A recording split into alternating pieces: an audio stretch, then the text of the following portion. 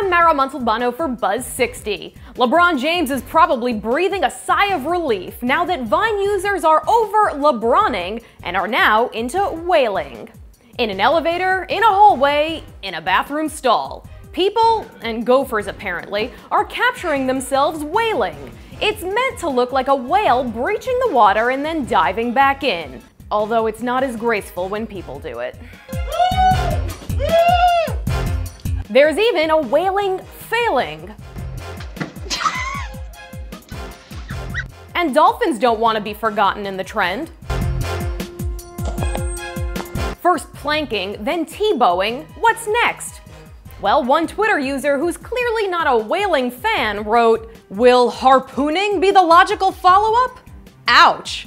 Buzz60. Now you know. Pass it on.